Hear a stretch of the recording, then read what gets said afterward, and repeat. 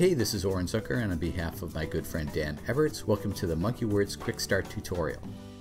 If I just launched MonkeyWords, all I'd have to do is select a font, color, basic layout from the paragraph window, and using the default setups, just click Do It. And that's it. This is set up to work right out of the box.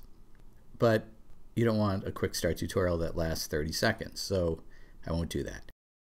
I'm going to start with a simple setup and then build up to something more complex. So let's get rid of this text and start over.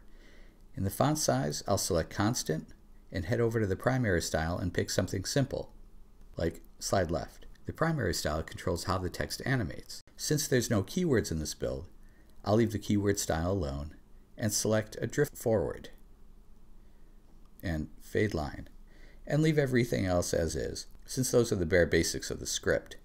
And click Do It.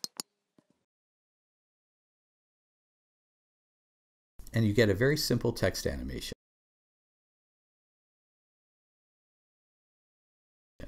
I can go into the effects controls and change a few parameters and make the slide left more or less intense, or increase or decrease the amount of drift.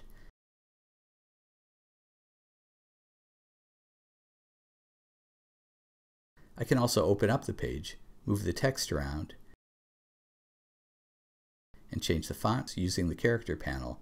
It's very simple to adjust. Okay, so let's do a new build. I'll go back to the text panel, add a caret key, which designates that line as a keyword, and add some square brackets, which means that word's going to be colorized but not resized. I'll also skip a line to make a second page. Now we'll change the font size to random and primary style to random, and this time go into keywords and make that opposite, which means it'll move in the opposite way that the primary text moves. I'm going to change the drift to horizontal and do it again.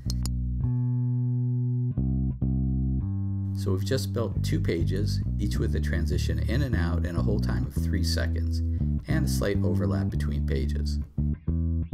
Now we'll do a new one. Set the size to justified, paste in some new text, and set the cut and fade to random mix. Change speeds to very fast, and turn tracking on. And we'll do it again. So without getting too much into the details, that's a super quick overview. There's a lot of automatic features we've built in, and a few bells and whistles I haven't gone over, but right out of the box, that's how you can get up and running really quickly on MonkeyWords. I want to encourage everybody to download a free trial to play with it yourself. From Dan Everts, I'm Oren Zucker. Thanks for watching.